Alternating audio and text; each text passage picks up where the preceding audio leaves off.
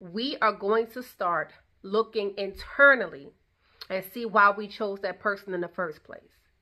And one major reason for that is because as long as you continue to blame other people for the way that they treated you, then you don't grow. You stay stuck. You stay a victim. And we are not victims.